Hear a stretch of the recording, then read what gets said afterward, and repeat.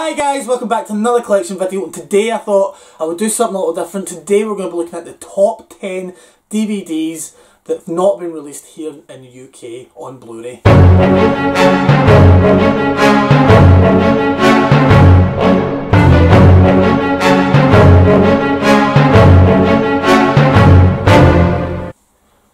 So yeah guys, just a little video, something different for a change. I thought I would talk about this top 10 DVDs that have never been released on Blu-ray. Now, a wee backstory here.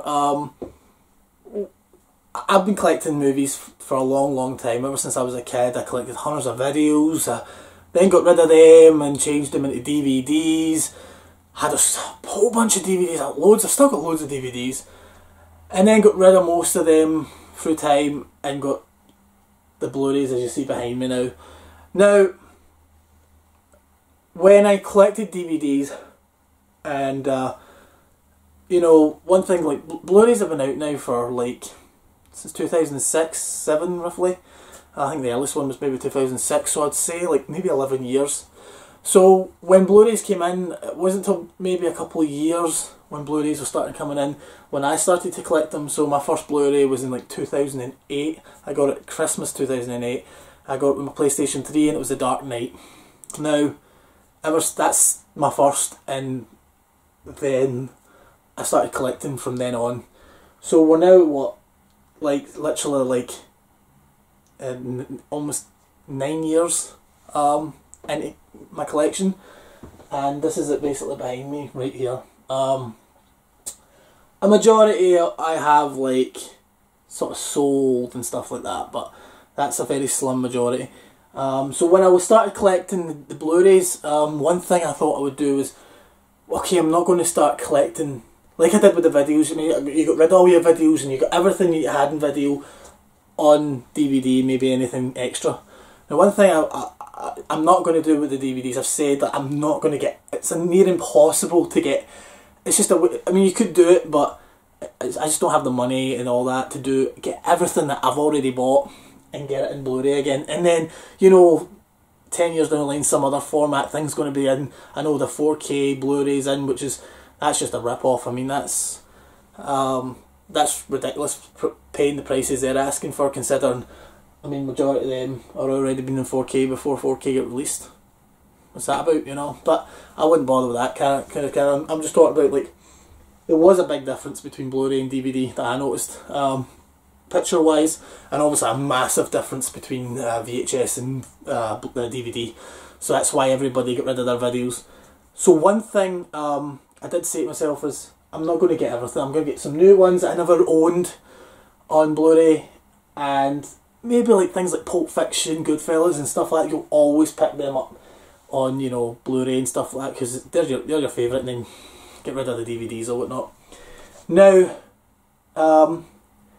maybe I mean, in the collection, there's some things I have owned before, of course, but there's some new things like the Woody Allen's box sets I've never had.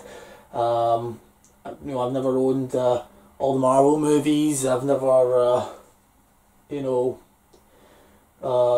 and there's some movies, obviously, like The Godfather. I never owned The Godfathers, and some TV show box sets that I've never owned before, and some new things that come in.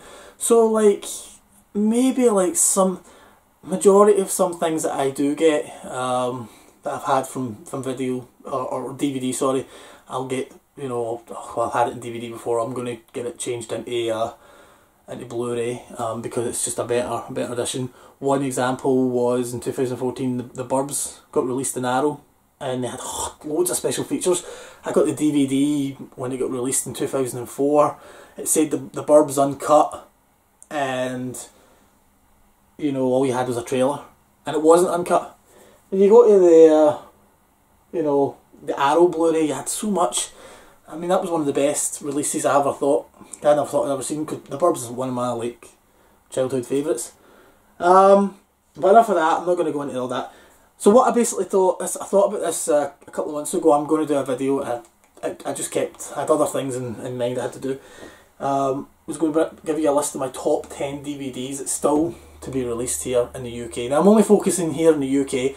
I look up in Blu-ray.com and it gives me like the list of so many months of what's coming out, what's getting released.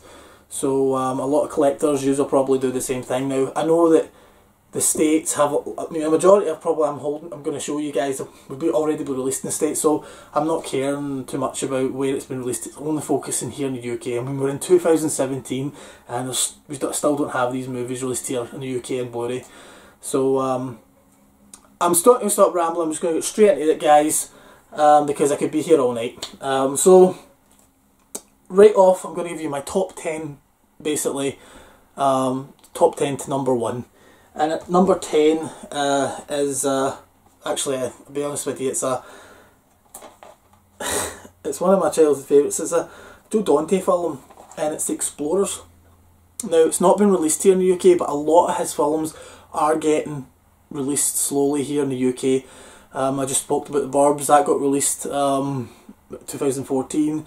We got, I think it was last year, I think we've seen Matinee. That got released by Arrow. Got Gremlins, of course, and Gremlins 2 got released as well last year. So slowly but surely his films are starting to pop up. We still haven't seen another one of his films, The Howling and Small Soldiers and stuff like that. We still haven't seen that. And this is another one that's long forgotten about, and this is in between, I think it was between Gremlins and Inner Space. Now Inner Space would have been on my list, but Inner Space just recently got released on Blu-ray on a Zavi exclusive or something like that, on a steelbook. So then, you know, it's here in the UK. So, but yeah, this is Explorers. If you haven't seen it, it's basically about these kids. It stars obviously Ethan Hawke and River Phoenix. Can't remember who the third kid is in it, but they basically are sort of nerds and stuff like that, and they make this ship. And I mean, it is a childish. It's like, if you ever watch Joe Dante movies, you know what he's like. And they build this ship and they go away into space. They can actually fly it and they go into space and stuff like that. And it's basically it's just a kids film called Explorers. I would like to get this released in Blu-ray, but who knows. So that's at number 10. Number 9 is a film that I love. Tom Hanks. Now it's Tom Hanks film, obviously. But I liked this film when it came out, and I think it just missed the Blu-ray, the transfer from Blu-ray when Blu-rays were just coming in, and it's a shame because I still haven't seen a release for it here in the UK, and I really enjoy this film to the day. To me, it still lives up. A lot of people had mixed feelings about it, but I still like it, and that is The Terminal. A forgotten film, and compared to what Tom Hanks is doing now. I mean, I know this, you know, it's a hit and miss with him now, but this was back when Tom Hanks was still doing good movies. I mean, this is 2005. I mean, this was 12 years ago. So, like, I went to pictures to see this, and I think this was one of the, no, it wasn't one of the last Tom Hanks movies I went to pictures to see, but it was one of the last good ones, and I'll never forget. I saw it in a cinema in Glasgow. It's shut down now, but I really enjoyed this film, and it needs to get a Blu-ray release. I'm surprised this hasn't got a Blu-ray release here in the UK, so, I mean, what's up with that? But, The Terminal, yeah guys, it's at number 9. Number 8, it was a hard one to pick number 8 because I was kind of torn between something else. I mean, I could show you my collection and go through every single one that's not been released in Blu-ray here in the UK, but I'm not going to do that because it would just take forever. But, it was between this and something else, and I knew this better off in my childhood than I did the other films, so that's why I'm picking this one, and it is Harry and the Hendersons. A great 80s movie. A majority of this collection is like 80s movies, of course, and it's a film I grew up with. I grew up loving, and I recently watched it with my girlfriend. Probably a couple of months back. Maybe March or something like that, and it still lives up. It's not an Oscar winner or anything like that, but you know, you get the gist of it and you enjoy it, you know. Still, I don't know, I've still got like a soft spot in my heart, I guess, for it, and yeah, where the heck's that in Blu-ray? In the UK, guys. You know what I mean? So that's at number 8. Number 7 is one of my favourite Steve Martin films, along with The Jerk. Now, The Jerk is out in Blu-ray. A lot of Steve Martin's in the UK recently. A lot of Steve Martin's Blu-rays have been appearing. We've recently seen Roxanne. I've recently seen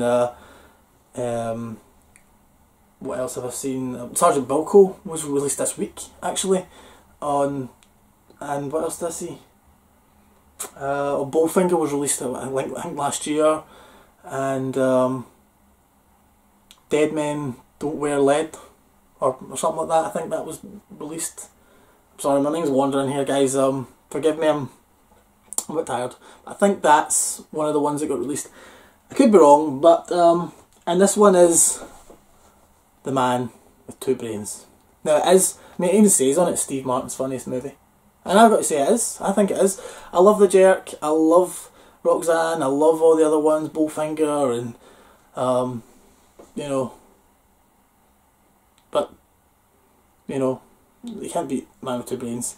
It's just turn your brain off, have a laugh, and sit down. I mean, you don't make comedies like this. It's like The Naked Gun. They don't make comedies like that. They don't make, you know, Naked Gun Airplane. I mean, the comedies today sucks. I mean, I don't know who's directing the comedies today.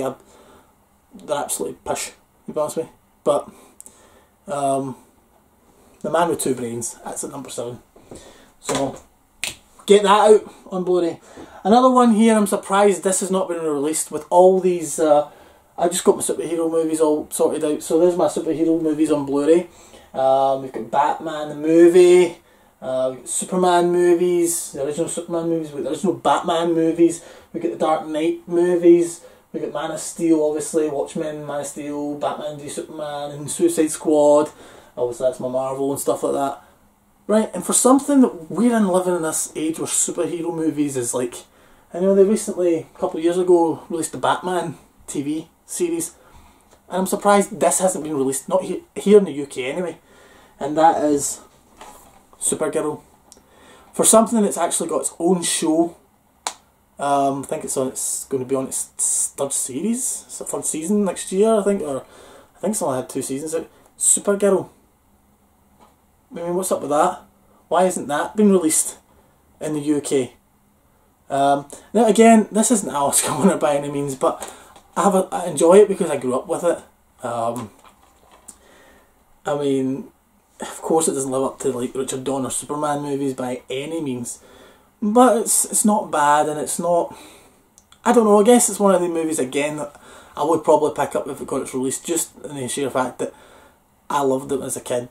And have I watched it recently? Well, I've not watched it for the last couple of years, but when it did get this release back in like, I think it was like 2006, when it got this release, I watched it and I liked it again. So I haven't watched it probably for a few years, but it's one on my to watch list. So that's at number 6. So number 5 is one that I think should be getting a release at some point soon. There's a lot of companies now with Blu-rays now. There's obviously Arrow, I mentioned earlier. There's the Criterion Collection. There's the Masters of Cinema. All these different companies that, and some of them actually have numbers on them, and they'll label them and stuff like that. If you're collecting Blu-rays, you'll know what I'm talking about. But for those that don't, just these other companies have taken on certain Blu-rays. Most recently, HMV, surprisingly, have took on the Platinum Collection. I think it's the Premium Collection, sorry. They took up something called HMV Exclusive Premium Collection. And for something, for example, they just released last year, this is the first of their line, they brought out 10 Blu-rays, and to show you what example it looks like was this. Gremlins 2 was one of them, and that was number 10, so that was the last one. I don't know if you can see it there, the light. So that was at number 10, and I've not got them all, but there was things like them and some things that had been released before in this. And it's good you get wee cards and stuff like that, and some merchandise with it. Now, for something that I think should be on its release, or on a release of one of these ones I've just named. Masters of the Universe. Now, this isn't exactly another one I'm talking about with Oscar winners, it isn't. But I've got a soft spot for it, and because I grew up with it, and it is probably an 80s classic. I mean, I have fond memories of sitting with my pals, drinking and all that, and having a laugh and talking word for word about this movie. It's just one of the movies that it just stuck with you as a kid, and you just grew up with, I guess. But yeah, Masters of the Universe. Where's that on Blu-ray? That's what I'm talking about. That should get a Blu-ray release sometime soon. What's wrong? Another one following probably Masters of the Universe in the same kind of vein, and that's the Krull at number 4. Now, if you haven't seen the Krull, it's a wee bit more, obviously different, but it's this release, when it got released in the DVD, about, I don't know when it got released. It doesn't say. Sometimes they say, oh no, well, it says the layout design 2001. I don't think it got released in 2001. I think it was 2005, maybe 6 possibly. This Blu-ray, this DVD, sorry, got released, and it's got tons of special features on here. I had this in video. This thing's got loads of special features, a lot of extras, but it's a really good. I mean, it is Excalibur meets Star Wars. It's totally out there, but it's a good film. Another one that's sort of sci-fi, another superhero movie, but I'm surprised it hasn't released since we've seen it recently in things like Guardians of the Galaxy and as a wee cameo, and that's George Lucas's movie, Howard the Duck. And I think it is out in the States, but it just hasn't been released here in the UK. I mean, it's not a great movie. I mean, I was hesitant about picking this movie for the collection, but I think because the same reason I picked Supergirl was because we're living in the age of superhero movies, and you think this would be released just to get the people, you know, going for it. It's okay. I enjoy parts of it, and I don't enjoy some other parts. And I mean, it's not the best superhero movie, but you know, would I buy it? All depends. I would probably wouldn't get it when it first got released, but I'd probably get it at some point, for sure. But that's probably why I did fling it in here. At number 2, one that I know is in the US, but it isn't here in the UK, and I would love to see somebody take this on here in the UK and give us tons of special features and whatnot. And that is another Tom Hanks movie, The Bachelor Party. I love this movie. A very underrated Tom Hanks movie. It's turn your brain off, silly kind of movie, and it really is. I mean, if you haven't seen Bachelor Party, take your time, try and get it on your Netflix. Wherever you watch movies, try and watch this film. It really is, without a doubt, it's one of them turn your brain off movies and just enjoy. And you'll get a good laugh out of it for the 90 minutes that you're watching this movie for. So Bachelor Party, where is that? That is definitely one I would buy when it got its release. This, number 1, I left this film to last because it's one of my favourite films. Now, I've spoke about this film on many other videos, on when I did Movie Madness, when I did some other videos. I talked about this movie many times, and it still hasn't had a release. I keep looking out for Blu-ray.com and nothing yet. And what's that? Well, it's the very first John Belushi movie. The movie introduced me to John Belushi that I ever saw, and it's Neighbours, 1981, with Dan Aykroyd. Isn't like the Blues Brothers, where Blues Brothers is a masterpiece, great 80s classic. You revisit Blues Brothers anytime, but something about this movie, I don't know what it is. It's like a one-hit wonder, like one kind of like a cult kind of movie that just I don't know, when I saw it, I can remember where I watched it, I can remember when I saw it, I can remember how that, like, I got that feeling that, like, certain movies you'll watch. Another one that does it for me is Taxi Driver. Taxi Driver, like, I can never get that same repeat viewing. Like, I can watch it so many times and I'll love it, but it's like when you watch it for the first time, I can never get that. It's like something, it does something to you inside that you really enjoy, like watching it for the first time. And you remember where you were when you watch it, you remember, you know, it's like that first viewing. You can never experience that first viewing again, doesn't it? I mean, you still enjoy the film. This is one of them, Neighbours. Now, if you haven't had a chance to check this movie out, go ahead and, however you watch movies, how you stream it, whatever, check this movie out. It's not a classic by any means. I mean, if you love Blues Brothers and Dan Aykroyd and John Belushi, this is John Belushi's last movie. And I've